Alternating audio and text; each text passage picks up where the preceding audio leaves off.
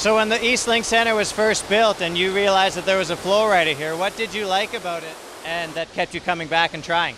I liked how difficult it was. It wasn't like any other board sport, and it just made you want to keep coming back for more. What makes you good at it? I don't know. I've just put a lot of time and effort into it. I didn't do any other board sports before I started here, and then after I started here, I started doing other board sports, so just the connection between all of them helped me progress. What are some of the life experiences you've been able to have because of the flow rider being at the Eastlink Centre? I've got to travel quite a bit across the US, Canada, and I've been to Singapore, Mexico, and all over doing competitions, touring around and stuff. Yeah. What are some memories that you've created because of your abilities? I got to represent Canada twice on two separate occasions at the World Flowboarding Championships in Cancun and then the World Flowboarding Championships in Singapore. So it was really cool to represent Canada at that event.